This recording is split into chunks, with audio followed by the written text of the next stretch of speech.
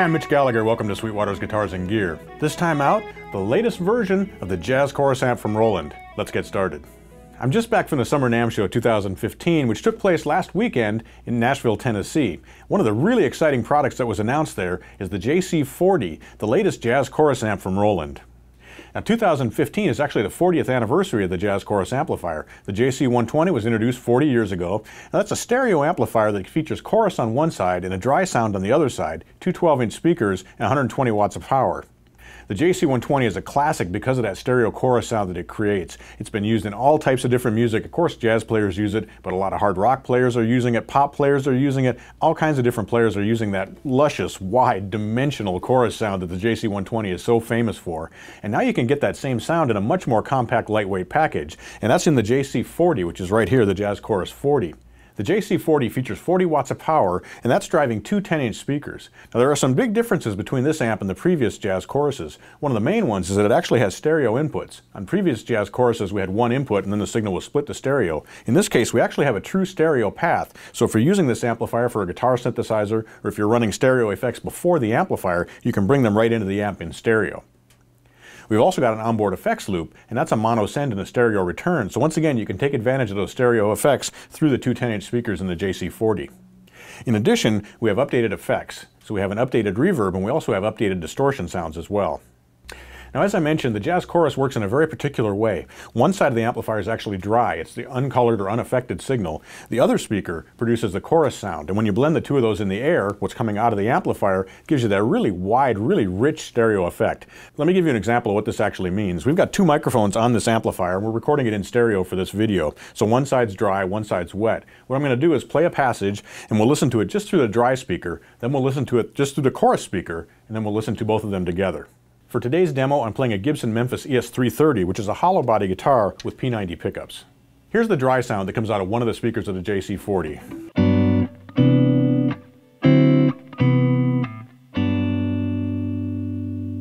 You can hear the JC-40, like all the Jazz Chorus amps, has a very pure, uncolored, neutral tone. This makes it great for straight guitar playing, but it also makes it a great platform for effects pedals. Now let's listen to the same thing coming out of the chorus speaker. So you're going to hear the chorus-only sound in this case.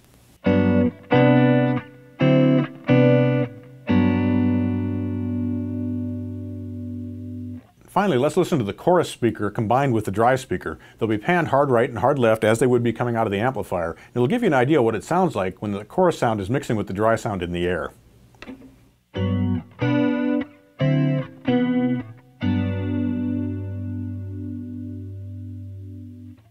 You can hear that that creates a very rich, wide, dimensional stereo effect.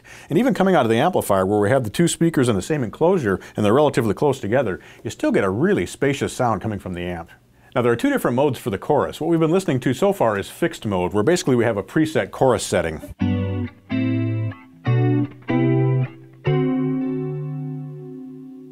We also have a manual mode. When we access manual mode, we have a control for the depth and the speed of the chorus, so we can adjust it to our taste. So I'll switch it over to manual. And here I've got that set for a fairly slow rate, but fairly deep.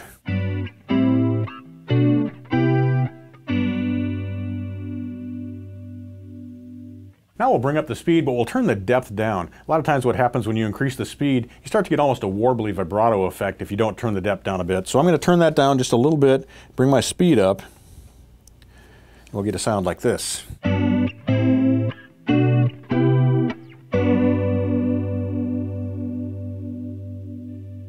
Once again, a rich, wide, lush stereo effect, but a little bit more chime to it and a little bit more motion.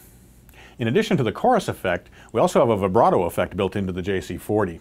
Let's switch over to that now. Now this gives us a different effect than the chorus along with the dry signal. In this case, we're getting the modulated pitch along with the dry signal that's not changing in pitch. It's giving us a nice stereo effect, but it's a different sound than the chorus. Let me show you what I mean.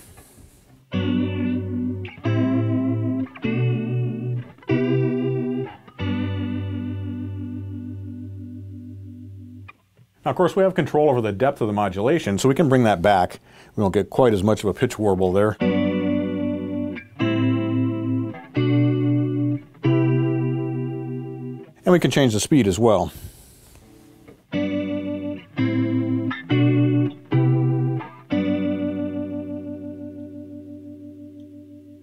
As far as other controls, the Jazz Chorus 40 offers a bright switch. It has a volume control for setting the output level. We've got bass, mid, and treble controls for shaping the sound, and we also have onboard distortion.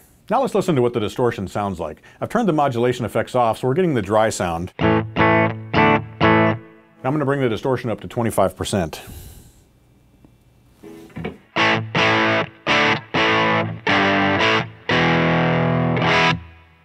Here's what it sounds like at 50%.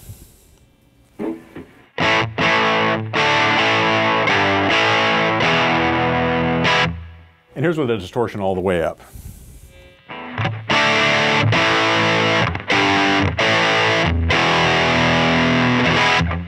So having that distortion on board gives us a lot of variety to our tone. We can add in just a little bit of grid, or you can add heavier distortion if you like. When you combine that with the access to all the clean sounds and being able to foot switch the modulation on and off, you have a wide variety of textures that are available from the JC-40. Finally, we have an onboard reverb, and in this case it's a digital reverb, but Roland has really effectively recreated the sound of a spring. Here's with the reverb at 25%. And we can bring that up, make the signal wetter.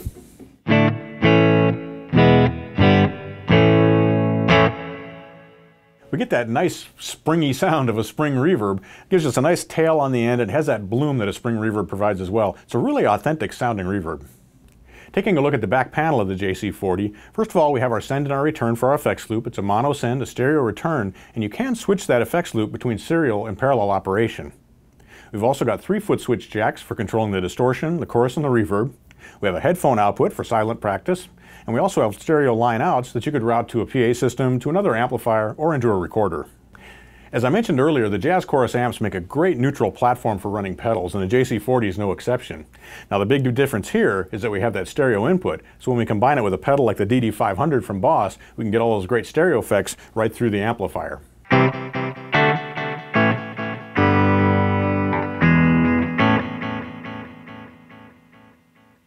But even when we're running a stereo effect into the front end of the amplifier, we can still bring in the chorus and add that on top of it to get an even wider, more lush stereo effect. So I'm going to turn the chorus on now and we'll combine that with the DD500. So here's our amplifier coming through in stereo, and now we'll add the stereo delay on top of that.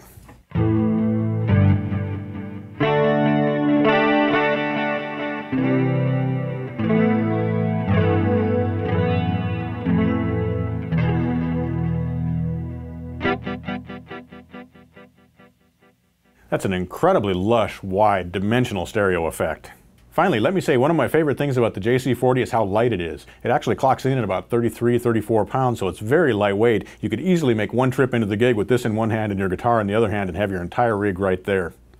I hope you've enjoyed this look at the Jazz Chorus 40. Thanks for joining me for Sweetwater's Guitars and Gear, and be sure to tune in next time. We'll have more guitars, more amps, more effects, and we'll be making lots of music. I'm Mitch Gallagher.